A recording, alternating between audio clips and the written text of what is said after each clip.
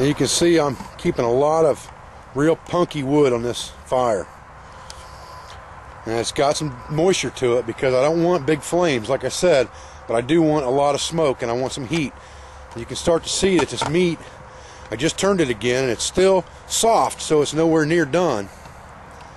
But it's starting to get the right color to it and the right consistency of jerky or dried meat. Okay, so back to our discussion here about Nesmik for a minute. One of the things that he talks about in his journal is he talks about, or in his book, he talks about what he calls his ditty bag. And this is very similar to what they call the possibles bag, very similar to what we nowadays call our survival kit. And it was basically his self-contained bag that he described as 4 inches by 6 inches that had the things in it that he thought he would need other than his tools in an emergency situation and to facilitate him being able to procure meat. And what he talked about in this kit was he talked about having several different size hooks, and he talked about having several gangs of line measuring 6 yards each in different diameters and different weights, from the smallest to things that would catch a 10-pound fish. And he doesn't really talk too much about having things like snare wire, things of that nature, because like I said, Nesmik was not a hunter, he was a fisherman. And where he was at in the Adirondacks, fish were very plentiful. So he didn't have to worry too much about procuring meat other than fish. He doesn't talk too much about trapping at all in his book. He talks quite a bit about fishing. The other things that he mentions having in his ditty bag or his little survival kit were several different size darning needles. He talked about having some heavy duty thread. He talked about having a match safe. And nowadays I would think that that would, you know, mean a ferro rod to us, and some wet fire would be my match safe. I would never trust matches in any situation.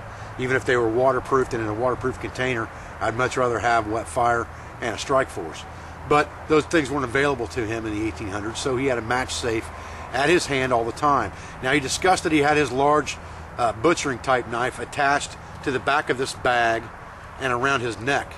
So he carried this bag on his person all the time with his emergency essentials inside it. And he discussed a couple of the things that were inside this kit as well, and it's well worth reading this book if you've never seen it. Now, he discussed clothing in this book a little bit as far as what he wore, and he talked about wearing basically a flat-soled boot, leather boot, and he talked about wearing wool garments, wool hunting shirts like this, and wool trousers. Now, this hunting shirt is plaid. It's very similar in pattern and nature to the other wool hunting shirts that I've worn and made in recent videos. We have found a source for these wool hunting shirts in a green color, very similar to the green army blanket color that we made the one out of in our video. And they're professionally made. They are not hand sewn, they're machine sewn, but we will be offering them on both my website and canteenshop.com within the next few days. We could not find a good picture of this item, so we're having one sent to me that we can photograph for pictures on our website for you to buy, but they're very similar to the wool blanket shirts we offered a couple years ago. And they'll be somewhere in the $65 range, I believe, if I remember right. But we'll have them before Christmas for purchase. I wanted to go over the story of Nesmik with you a little bit and a little bit of his writings today so that you could look up his book, again, called Bushcraft and Camping. If you cannot find a copy of his book, let me know on Facebook or by email, and I will try to provide a copy of that somewhere on my website for free download, because I think it's a very important book. It's provided in many of the research CDs that I sell, as well as the Pathfinder system and the Pathfinder Youth system, because I think it's that important of a book to be read.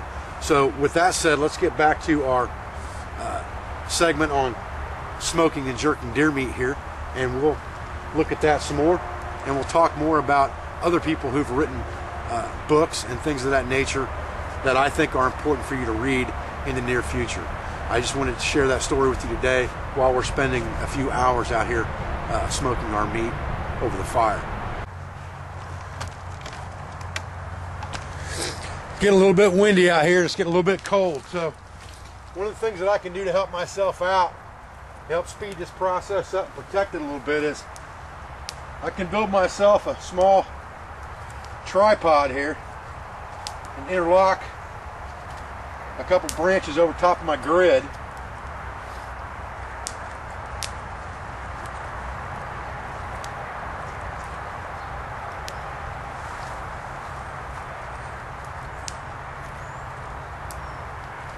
Make sure those aren't going anywhere. Just like that. Then I can actually get inside my shelter and grab my grass mat out of there.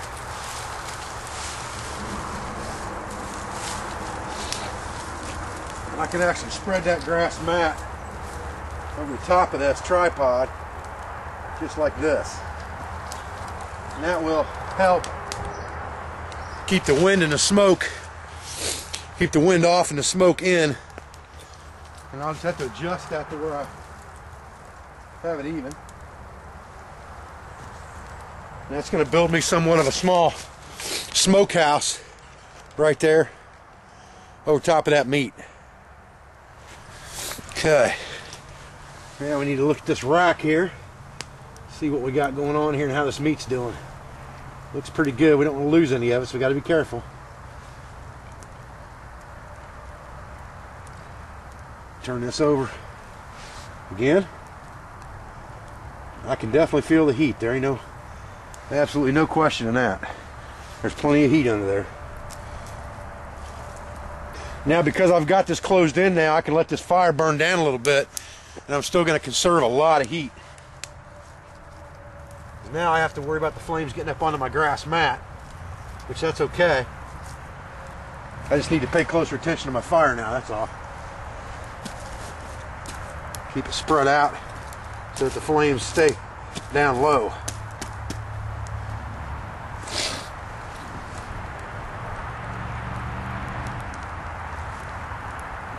This will help speed the drying process up now that the wind's kicked up and it's chilly.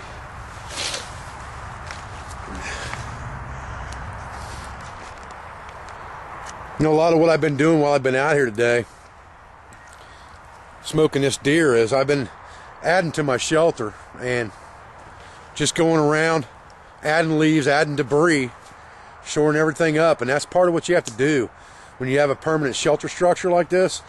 You've got to constantly maintain it. So while you've got the time that you're sitting here for several hours, camp tasks are the things that you need to be doing to pass the time. It's going to be a little while before this meat's done. I broke a piece open a minute ago, and there was still some moisture in the middle of it, so it's not done yet. It's going to be a little while. So I'm just taking this time to go ahead and shore up my camp and work on my gear, sharpen my knife, sharpen my axe, things like that. And these are the things that you'll want to do while you're waiting on things that take a long period of time, like smoking meat. Well, fellas, let's get a piece of meat off the back of this rack here and see what she looks like. Okay. That's a piece of done meat right there. That thing just cracked open in my hand just like shoe leather. There's no moisture inside there.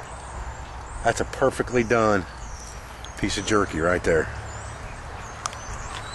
Let's have a taste. Oh, man. Woo. Son. Well, that's good. Okay. Now, let's talk about storing this for travel in the woods. Okay. Once we get this meat done, it's smoked, and it's now jerky. We don't want to store this in a plastic bag of any kind because it'll collect moisture and it'll mildew and it'll go bad on us. We've got this real fine mesh rag that we used the other day. We made our tallow and stuff. We've been carrying our Common Man kit. I transferred that over to my kit today, and that's perfect to store this stuff in. And we can just put that right down inside of it, wrap a couple pieces up, and then we'll put a couple more pieces in, and we'll wrap it over the top of that again, and we'll continue to wrap that, and that will give us a breathable cloth that we can store this meat in, and it won't go bad on us on the trail. And this will keep for a long, long period of time. We can put this right in the bottom of our haversack or our backpack, carry it with us. As long as we make sure it doesn't get wet, it'll be good to go. If it does get a little bit damp, because it's a breathable fabric, it's going to dry out anyway. That's what we want. We want to keep it dry. So once we get that wrapped up, then we can just put that in our haversack or in our backpack, like I said, and take it with us on the trail. And we've got probably a pound or pound and a half of meat there, and that'll last a good 2 or 3 days mixed with our other food items. Well, I'm Dave Canterbury at the Pathfinder School, and I hope you enjoyed this segment today on making jerky in the woods out of deer meat, venison jerky. Took about 5.5 hours from the time we started the fire and got our meat on to the time it was finished and ready to go and put into a trail bag. Took about 5.5 hours. So it's not something that you're going to do in a quick hurry. But if you noticed, a lot of the things that we've used in the last few videos out here at the spider shelter have been repetitive items that we've used for different things. And that's the key to all of this stuff, is to make everything that you use multi-purpose. I thank you for joining me in this video, and I thank you for your support and your views. And I appreciate your time, and I'll be back with another video real soon. Thank you very much.